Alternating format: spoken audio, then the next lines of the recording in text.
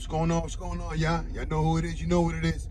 It's your boy Big June. I'm back with it. Here with another episode of Big June Sports Talk, man. With sports discussion, because sports debates and so on, man. But we discuss the good, the bad, and the ugly. Everything and anything in the sports world I touch on this platform, man. I want to apologize if you do hear the noise in the background, but, you know, my neighbors are getting their roof done. And, you know, the AC in the background in the car as well. It is hot in the Sunshine State of Florida. So bear with me. And again, I apologize for the noise and the inconvenience. You know, I just dropped a couple of episodes. You know, Sandman, Mariano Rivera. What the fuck is wrong with John Morant? No pun intended. I just dropped Broken Warrior, Andrew Wiggins. Thank you for the love and support. Hit that like button. Continue notifications. Keep subscribing. Thank you for everything. You know, it's that time of the year. As far as basketball, everything starts coming to an end, right? Once you know the NCAA tournament is amongst us, the NBA season is really coming to an end, right? I know a lot of people across America enjoy this time of the year. March Madness, you know what I'm saying? Hopefully your team is still involved and that program is going strong and representing right now at the Sweet 16, kicks it off tomorrow. So you're down to the 16 teams, you know what I mean? And I'm gonna get into that. But just like real fast, is my college basketball history experience, right? I'm a UConn, Connecticut Husky fan, always have been, always will be, since the days of Khalid Alameen, Rip Hamilton, Ray Allen, Tate George, you know what I mean? But don't tell nobody. Jim Calhoun, Kevin Ollie. So I'm rooting for the boys, and I got a good interest on this team and this matchup against Arkansas. Again, you know, Arkansas won 2 national championships, right? With Nolan Richardson, if I'm correct, with Cornyn Williamson and you know, a couple of the Razorbacks, and it is what it is. Those are some of the historical teams that are still alive in the Sweet 16, along with UCLA, Tennessee. You know, but enough about me riffing and ramping about my favorite teams and experience as far as the Connecticut Huskies go.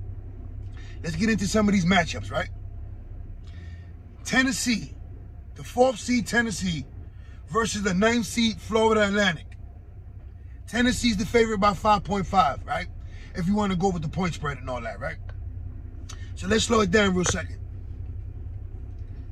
Florida Atlantic. Gotta consider them a Cinderella team, right?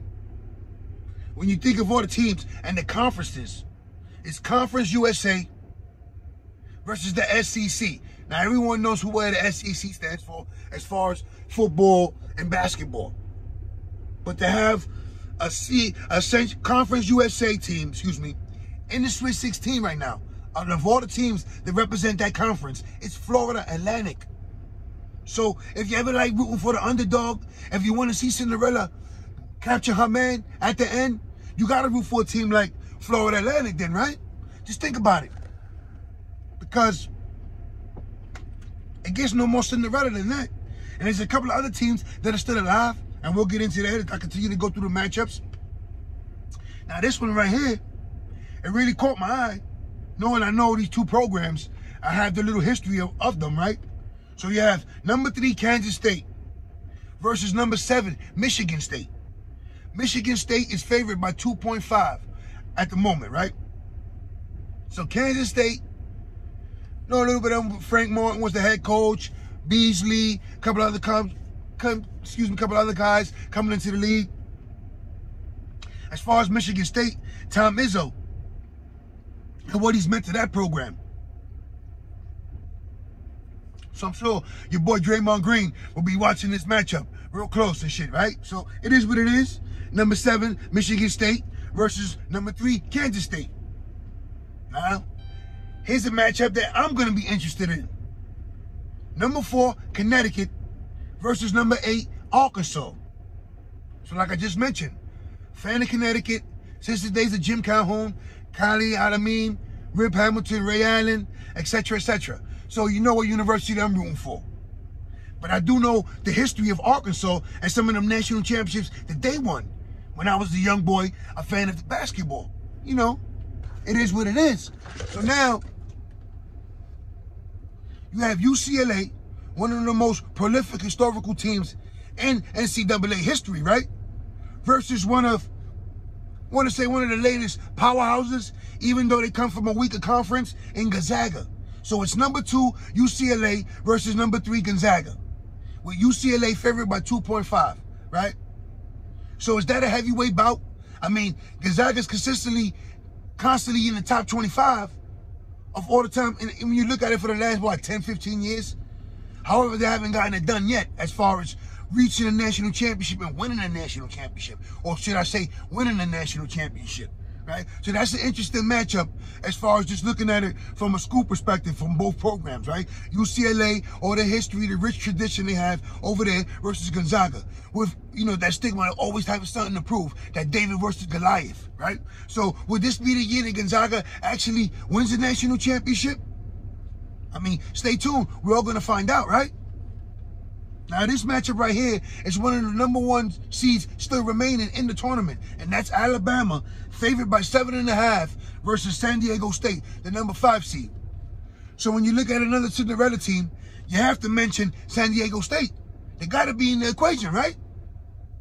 When's the last time San Diego State made noise in any sport that I can remember? You know, prove me wrong. I'm always here for that. But when I think of the San Diego States, I think of Marshall Faulk. Correct me if I'm wrong, and that's not the college that he played for, right? Yeah, I might be exposing my age a little bit, but it is what it is, right? However, they're in the Sweet 16 with a puncher's chance. So, is the number 1 seed guaranteed to move on to the Elite 8? Is this a trap game for Alabama? Are they looking past San Diego State as the number 5 seed? I mean, you never know when it comes to sports. And one of the beauties and one of the perks and one of the things that I enjoy, your boy Big June, of college basketball and college football, the whole college almost experiment, with baseball's a little different with the exception of baseball, right? It's a one and done. One team, one go home. Win and go home. That's it. That's the beauty of it. So it intensifies everything. It matters more. Each play matters. Each possession matters. So that's one of the beauties that I enjoy about college, the experiences basketball and football, right? Now this matchup, this is for all my underdogs. You know what I'm saying? You got number 15, Princeton, set to take on number 6, Creighton. Creighton is favored by 9.5. Now I know you know Creighton has been ranked a couple of times, but when you look at the overall landscape of both programs, the history of both programs, they fit under that shoe of being Cinderella teams. So you're looking at that matchup, and you wish that both of them could advance. Because your boy Big June, I love to root for the underdog. So I would love to see one of these Cinderella teams in the national championship, maybe facing off against each other. So you know a Cinderella team is guaranteed to win and to make headlines and to be in the spotlight and publicity for some of these smaller programs, right? Now,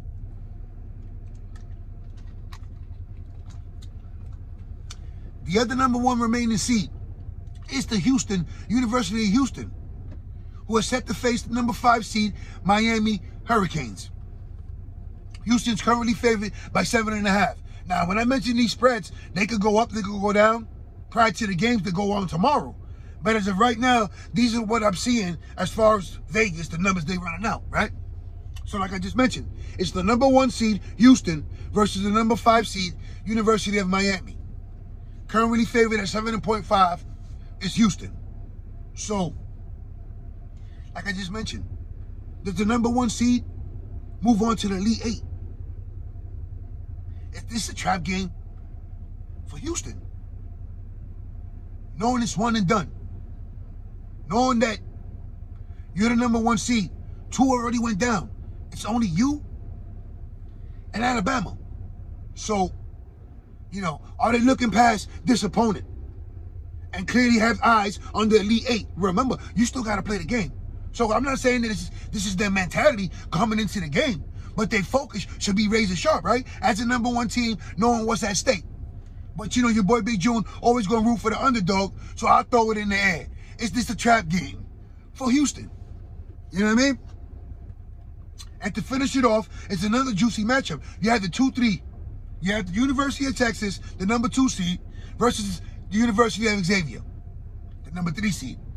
Texas is currently favored by 4.5. So, you know, Texas, the number 2 seed, Xavier, the number 3 seed. It's going to be a good matchup. I gave you the rundown on the Sweet 16, some of these matchups, right? Maybe your favorite team is still alive. My favorite team in college basketball is still alive. So let's go Connecticut.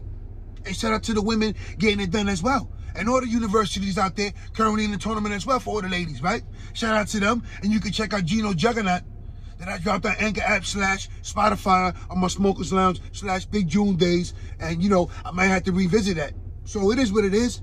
But again, as I gave you the rundown of some of these matchups, Tennessee versus Florida Atlantic, I'm going to give you my prediction.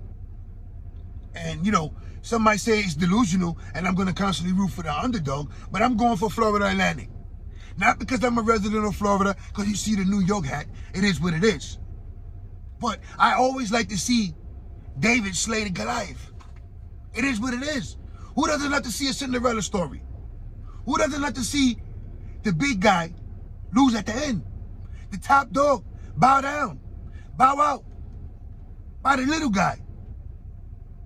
Kansas State versus Michigan State. You know, someone consider that heavyweights. And Tom Izzo, what he brings to the table, what he brings into the equation in this matchup as the head coach of Michigan State. He's been there for years. His resume speaks for itself. So again, you know, it is what it is. Connecticut, Arkansas is self-explanatory. Let's go Huskies.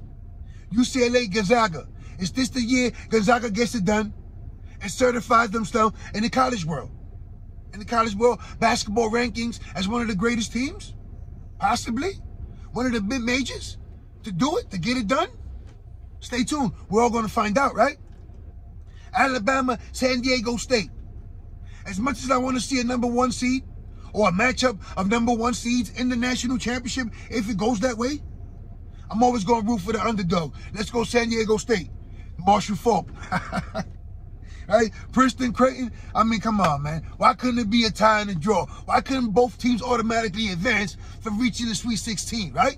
I'm rooting for the underdog, man. It is what it is. Call me a hater, man. Houston, Miami. Hey.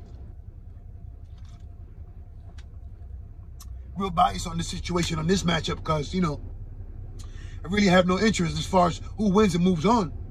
But I'm going to go with Miami because I am currently living in Florida, so it is what it is. And finish it off, Texas Xavier. 2-3, thinking about Texas, some of the players that came out, you know, Kevin Durant, TJ Ford, Xavier David West.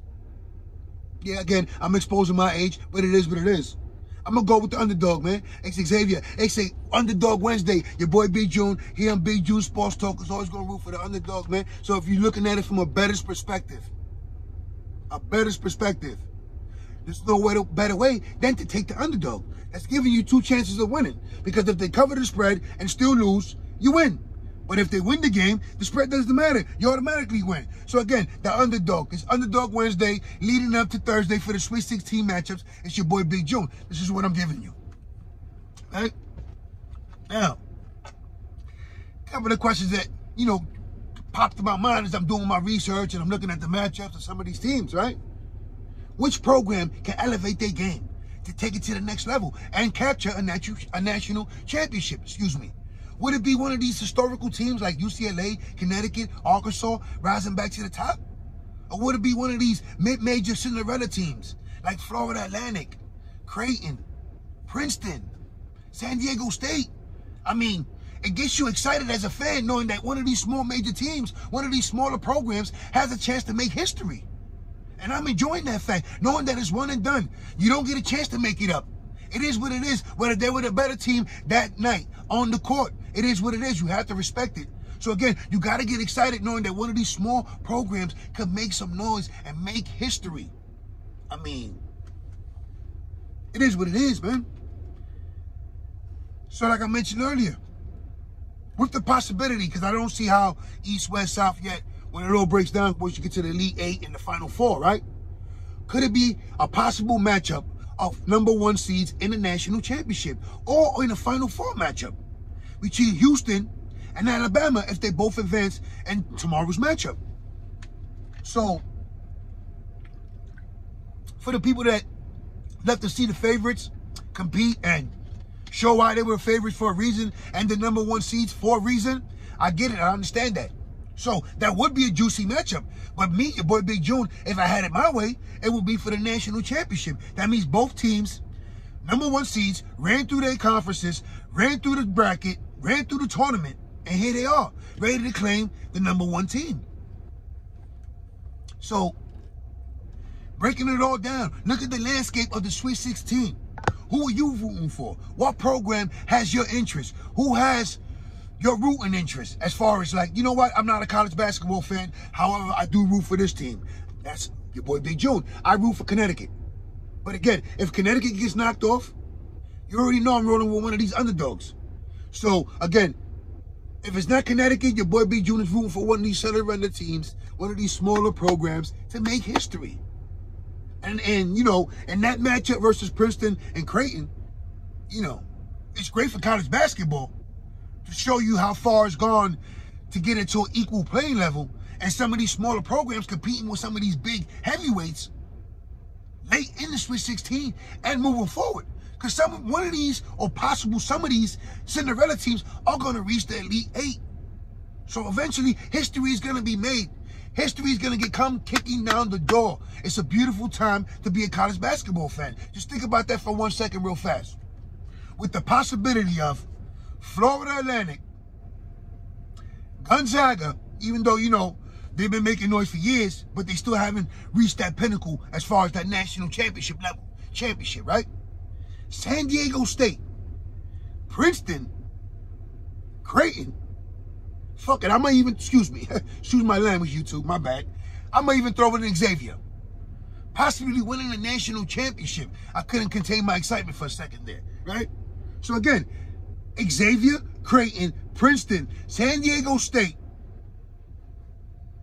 Florida Atlantic, or Gonzaga capturing a national championship in tournament time. This is why they call it March Madness, right?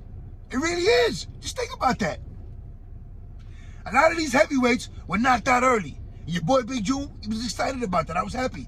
You know, North Carolina's, the Dukes, go, go, go. Some of these other teams, you know what I mean? They're constantly making noise. Kansas, they didn't get to defend their crown. Oh, well, it is what it is. But guess what? It's the consolation prize for Kansas. Kansas State is still alive and in the Sweet 16. It is what it is, man.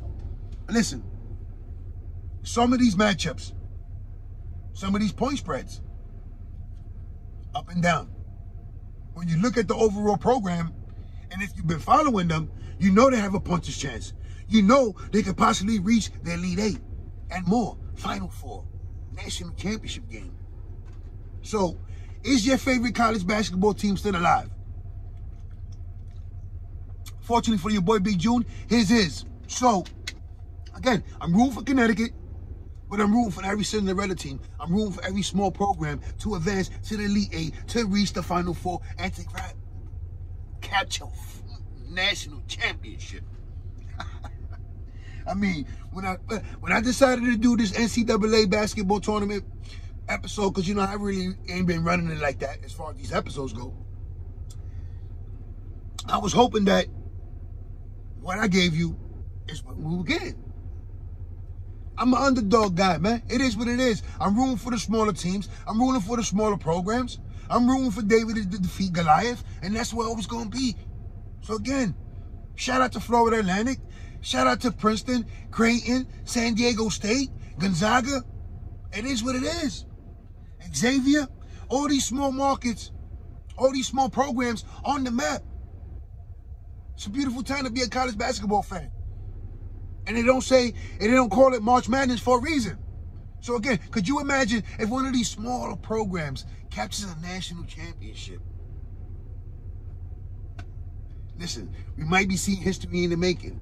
It's definitely an exciting time, man. And again, I want to say thank you for the love and support. Keep hitting that like button. Keep hitting that subscribe button. Tell a friend, tell another friend. We can discuss it, debate it. However y'all want to go about it on this platform, man. We discuss the good, the bad, and the ugly. Everything and anything in the sports world, I touch on this platform, man. Be on the lookout for this boxing episode I got. And thank you for the love on the Andrew Wiggins Broken Warrior episode.